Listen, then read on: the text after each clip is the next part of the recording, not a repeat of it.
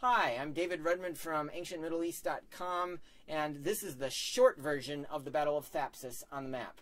There's also a 40-minute discussion video of academically why the battle is up here in northeast Tunisia, not down there on the rump of Tunisia, where everyone else wrongly puts it, basically because of an error of Strabo causing the modern professional Barrington Atlas to place it in the wrong place.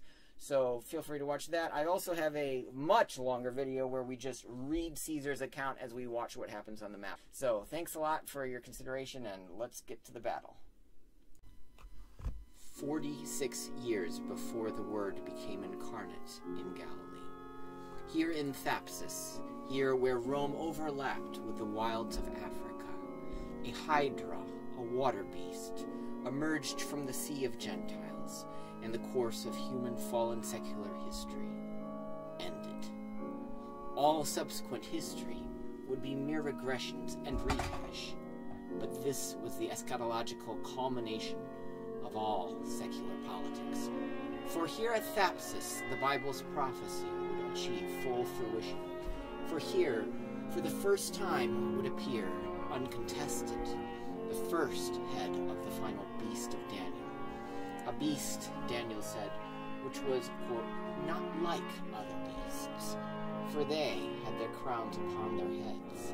But this beast had his crowns, instead, upon the horns themselves, the very symbols of military power. And such an uncrowned head indeed was Caesar, a new kind of ruler, an emperor, one expressly without a crown, thus outwardly mild, yet whose thoughts and utterances would dictate the constitutions of the whole world. It was prophesied that this beast, this giant, would be shattered only by a hurled stone, cut by no human hand from a mountain. Nevertheless, trusting in their own strength, many human hands would try to win that glory for themselves, from the nobles at Pharsalus, and again here at Thapsus, against Caesar the first head, until the Jewish zealots against Vespasian the seventh. All attempts would catastrophically fail. For the prophecy said that the beast would be, quote, terrible and dreadful and exceedingly strong, with great iron teeth, which devoured and broke in pieces, and stamped the residue with its feet.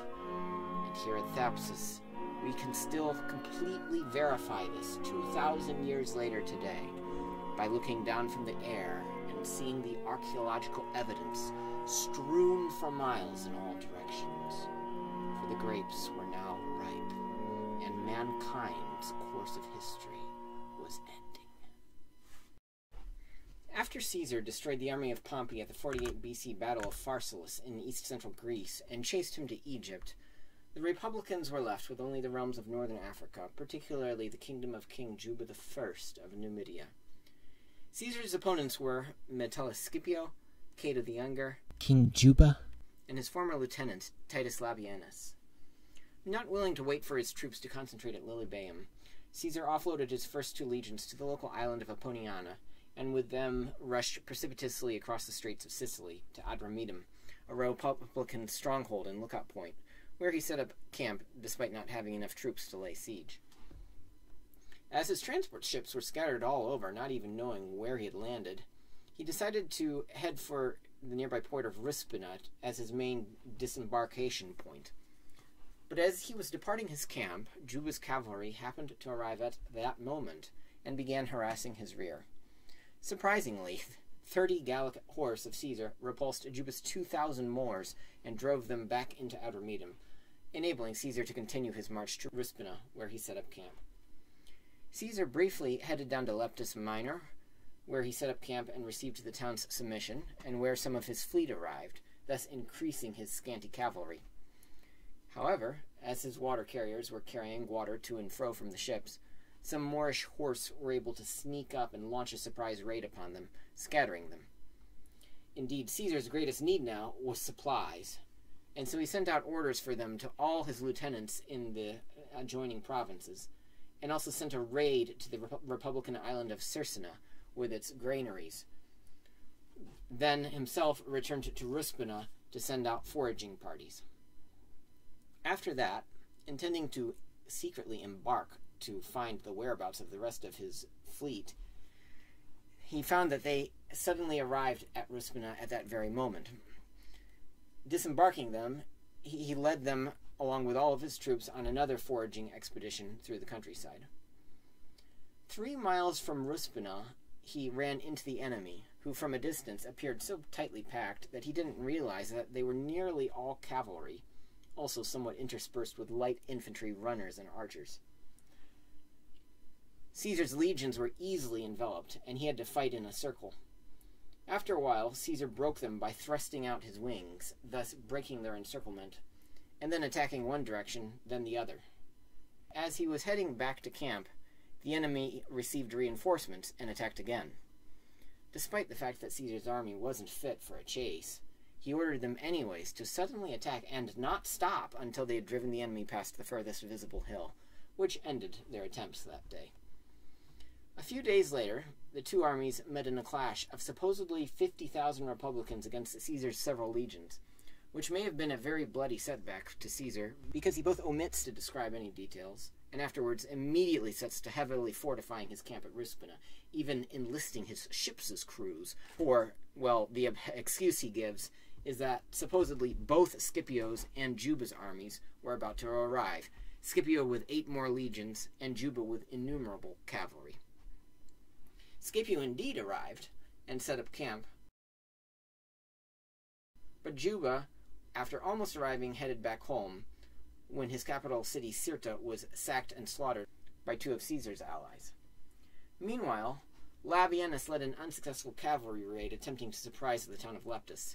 At the same time, Scipio did daily offers of battle in front of Caesar's camp, which of course Caesar didn't accept, since none of his veteran legions were yet present. Meanwhile, Caesar received a request for a garrison from the town of Asilla, and sending it, it got caught in a race with a similar one sent by the Republicans. Caesar's arrived first, so the other laid siege. Meanwhile, Caesar received 2 more legions from Sicily, as well as the corn from his raid on the island of Cercina. Tellingly, 2 Gaetulian spies sent to spy on Caesar voluntarily defected to him, and arranged for numerous soldiers from the Republicans' 4th and 6th legions to defect to him. Thoroughly strengthened now, and expecting even more troops from Sicily, Caesar began his maneuvers. Slipping out of his camp, he marched up a row of hills until he was blocked by a guard station of Scipio's Numidians.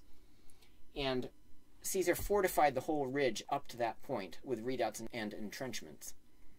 Seeing this, Scipio and Labienus drew out their whole army and approached within 1,500 paces of Caesar's laboring legions. At this point, Caesar launched a diversion and had his Spanish cavalry and their light infantry attack the blocking guard station, which they carried, driving the Numidian garrison out into the fields. To support his fleeing soldiers, Scipio detached his nearly whole right wing of cavalry.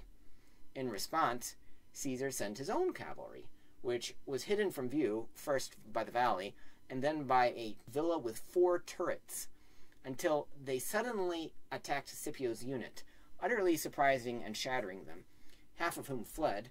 The other half, Gauls and Germans, were surrounded and annihilated, with Labienus himself almost being captured.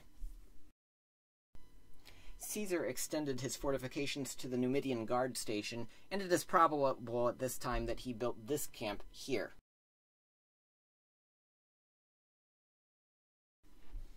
When Scipio's army, shocked by this, didn't come out the next day, Caesar headed for his supply line's hinge and linchpin at Uzzita. Unwilling to lose this, Scipio was forced to come out and defend the city, which Caesar, unwilling to attack, therefore temporarily retreated from, but which would consequently become the main objective of Caesar's maneuvers. This isn't written in the account, but we can see from the location that Caesar is attempting to tactically encircle Scipio, either by cutting to the northeastern shore, or perhaps even by crossing the entire peninsula with walls. At this point, Scipio started calling in his resources. So the siege of Asilla was abandoned, the garrison recalled, and even more importantly, Juba's massive cavalry army came back, settling into its own camp next to Scipio's. Scipio now felt strong enough to seize first one and then a second hill closer to Caesar's defense lines.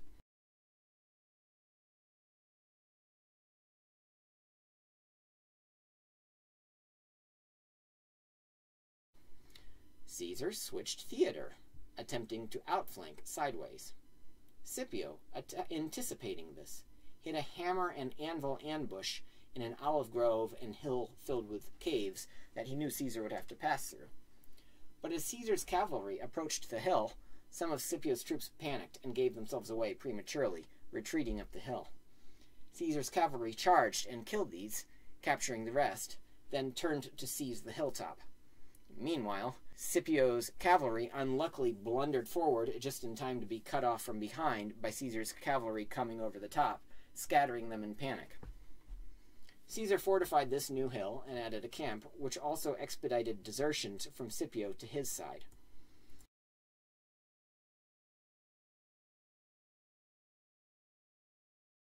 He now began retargeting Uzeda, this time with, quote, lines of communication, close quotes, stretched across the hillside.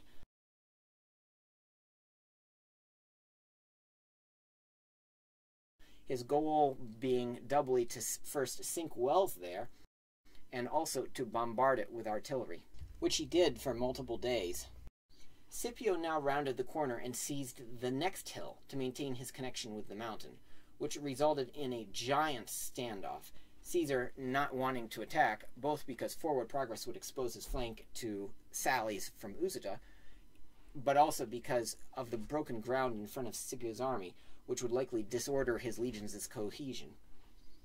However, just before sunset, Scipio's cavalry, which was far off on the side, separated from the rest of the army by a huge morass, made a feint towards Caesar's camp, which triggered Caesar's own cavalry's countercharge, who then got bogged down in the morass and beaten off with losses.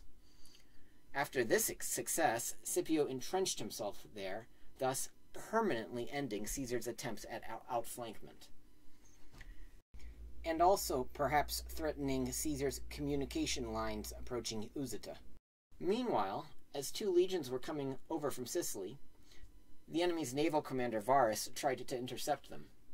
Caesar sent two fleets to either end of his strip of coastline, of which the northern fleet was prevented from arriving by a storm and forced to take harbor, which enabled Varus to slip past and into Caesar's rendezvous area at Leptis, where they burned all of Caesar's transports and captured two of Caesar's war galleys, which were left unmanned. Hearing of this disaster, Caesar immediately rode 6 miles to Leptis, gathered all the ships, including his northern fleet, and chased Varus, who escaped into the Kothon, Caesar himself being prevented from pursuit by an adverse wind. Caesar's army was now so big that it was running low on corn, and so he sent a foraging expedition 10 miles, which was successful. Labienus, hearing of it, set another ambush there along the same routes, and even built a nearby camp, hoping that he would ambush Caesar the next time he tried this. Caesar, hearing about it from deserters, waited a few days until monotony set in, then set out with 8 legions and surprised them, driving them into retreat. Thoroughly outmaneuvered, Caesar decamped and headed off to the city of Agar in quest of provisions. Scipio therefore also decamped and followed him, passing by and establishing a triple camp above Tegea.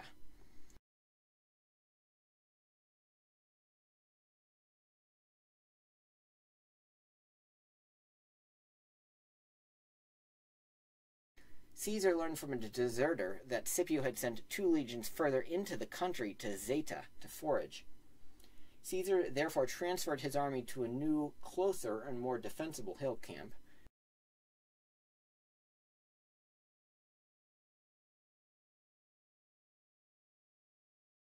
Then, slipping out at 3 a.m., passed right by Scipio's 3 camps and seized Zeta, capturing its garrison, but not the 2 legions, which were luckily off foraging. Caesar gave chase, but Scipio's army then came up to support them, enabling them to escape and reunite, so Caesar headed back home. Nearing to Scipio's camp along the way, Labienus's cavalry emerged out of hiding and attacked Caesar's rear. Caesar detached his own cavalry to receive the charge and drove them off extremely easily, but found that they'd always re-attack the moment he started marching again. After 4 hours of this, realizing they weren't making any forward progress, and that the enemy's ulterior motive must be to force him to camp in this thoroughly dry area, he decided to defend instead with his legions and just go anyways, which proved successful. Around this time, the town of Vaca, right next to Zeta, sent ambassadors asking for a garrison. But before Caesar's garrison could arrive, Juba heard of it, sacked it, and massacred the populace. Twice after this, Caesar offered battle to Scipio, without inducing his army to come out. Consequently, Caesar headed instead for Sarsura, where Scipio had a garrison and a lot of corn. All of Scipio's light troops and cavalry set out chasing Caesar, harassing him along the whole way, but unable to stop his progress, ultimately having to watch from a mountain as Caesar sacked the city and slaughtered the unsurrendering garrison. Caesar headed next to Tisra, where Scipio had a strong garrison, including a cohort of gladiators. However, Caesar couldn't take it for need of immediate food, so Caesar headed 4 miles off and encamped near a river, then ultimately returned to his former camp at Agar, whereat Scipio also returned to his at Tegea. A third time, Caesar offered Scipio battle. Caesar finally made the first move, sending his cavalry to attack Scipio's. Scipio kept feeding in reinforcements, so Caesar sent 300 legionaries as well. As it was now 700 Caesarians against 4,000 Republicans, the Caesarians began to fall back, so Caesar sent the other wing of cavalry, who rallied and drove all the Republicans into flight, killing great numbers all the way to the mountain, and then returning. Since he couldn't induce Scipio's army to come out into the open, Caesar headed off against yet another garrison, this time to take Thapsus. What would force the final battle was that, unlike in the case of Sarsura, Caesar would need to besiege Thapsus, which meant that Scipio would have plenty of time to react, and have no excuse for not coming to its assistance. As Caesar invested Thapsus, Scipio built a camp 8 miles away, and planned to supply the city along a strip of beach between the sea and an inland salt morass. Caesar, having foreseen this, had placed a triple fort there at his end. Disappointed in his intent, Scipio therefore decided instead to bring his entire army up close so that he could use his own fortifications to bypass this fort. Caesar was therefore shocked to learn the next day that Scipio's entire army was on the other side of Thapsus, building a new camp as fast as possible. Therefore, assigning 2 legions to maintain the siege lines, and ordering half the fleet into position behind Scipio, with orders to wait and watch for his signal, at which they should suddenly roar so as to force Scipio's men to turn around and look. The rest of Caesar's army rushed on its own into battle order and began demanding of him to attack immediately. Caesar didn't want to, intending to proceed more cautiously, but everyone could see that the Republicans' camp was vulnerably only half built, and that the Republicans themselves were chaotically rushing in and out in obvious disorder. In the end, Caesar's own men forced a trumpeter on the right wing to sound a general charge. At first, his centurions tried to stop the army, but it became impossible, and finally Caesar gave "good luck" as the watchword, and spurred his horse towards the enemy lines, thus initiating a cataclysmic general confrontation of perhaps 50,000 Caesarians versus 80,000 Republicans and Numidians. On the right flank, the initially attacking cohorts won the contest to pelt the elephants into stampeding the opposite direction, in this case downhill, and so the elephants stampeded right on through the Republican army and through the gates of the half-built camp, the Caesarians themselves hot on their heels, leaving the Numidian cavalry separated and unsupported, who then fled also. Seeing that their entire left flank had disappeared, and that Caesar's men had even seized control of part of their camp, so that they were threatening complete envelopment, Scipio's entire army broke and fled, mostly heading for the previous day's camp 8 miles away, with Caesar's army hot on their heels. Seeing this, the garrison in Thapsus tried to burst out of the oceanside gate and cross the morass to join them. But Caesar's own besiegers intercepted them, navel deep in the water, and drove them back with darts and rocks, leaving them no choice but to return to the city. Meanwhile, the Republicans continued heading for yesterday's camp, with Caesar's army in pursuit. Upon arriving there, they looked for someone to elect as leader, but finding none, they threw down their weapons and ran to the nearby camp of King Juba, where they found Caesar's men already in possession of the camp. Running up, therefore, the nearest hill, they attempted to militarily salute Caesar's men, who were obviously enraged that they had to try to fight again the same decisive battle that they had fought 2 years earlier at Pharsalus. And consequently, they became so bloodthirstily crazed with rage that they began slaughtering the surrenderers, and indeed everyone in sight, even senators on their own side, who hadn't been anti-Republican enough, all with complete deafness to Caesar's entreaties to stop the carnage. Thus, all the Republicans at this location were killed, the whole battle having resulted in the deaths of about 10,000. Afterwards, Caesar both displayed the captured elephants and erected his tribunal for handing out awards in full view of Thapsus, which still refused to surrender. He therefore left the siege in place and sent 2 legions to nearby Tisra to besiege that, and then sent the cavalry off toward the Republican capital of Utica, where Cato was based, obviously expecting it to surrender at this point. The fleeing Republican cavalry ahead of them, also heading toward Utica, upon being denied admission to the waypoint of Parada, broke in and massacred the entire population. King Juba, heading off to his capital of Zama Regia, or Royal Zama, found himself denied entrance to his own capital, which wouldn't even deliver out to him all his wives and possessions, for he had ordered that a great pile of wood be erected in the forum, intending to burn everyone upon it. He therefore left and committed suicide at one of his country estates by perversely fighting with a fellow Republican general, so that at least one of them might meet a supposedly honorable death. Cato also committed suicide after realizing that the inhabitants of Utica didn't want to continue resistance, and he was honorably buried by them for his otherwise highly respectable conduct. Meanwhile, Caesar himself marched to Usceta. Note, is this the same as Uzita? Then to Adramyttium, receiving both of their surrenders. Caesar then sailed for Utica, which had already surrendered to his cavalry, and where Caesar fined but forgave the merchants who had financed the war. All in all, then, the Thapsus campaign leaves behind a map strewn with battles, earthworks, and place names, complete with intervening distances, basically an archaeologist and cartographer's paradise. Please see the other video for further discussion of how all this combines with the ancient Roman Putinger and Ptolemaic maps to confirm the scholars' major error of placing this battle and its entire Tunisian heartland 75 miles to the south of where it actually is, which is right here. Thanks for watching. You can download all the GoogleEarth KMZ files of cities that you saw in the background here, complete with all the academic analysis of each pinned site from my website, particularly from the Africa repository. And similarly, this Battles KMZ file can be downloaded from the link in the video description. Lastly, if you think that my methods have potential for great discoveries, know that I'm running out of time financially. I won't be able to continue this kind of work for much longer unless I either get a grant or, better, get into a research institution. For I only have 2.5, really 3, bachelors, but no advanced degrees. If you'd then be so willing to write me a recommendation, especially if you're in academia, then please email me at the email address in the video.